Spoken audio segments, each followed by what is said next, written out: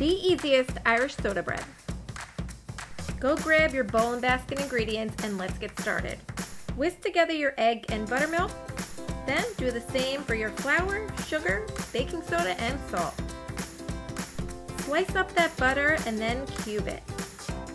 Throw it right into your flour mixture and cut it up until it's crumbly. If you want to add pecans, chop them up and add them in with your raisins.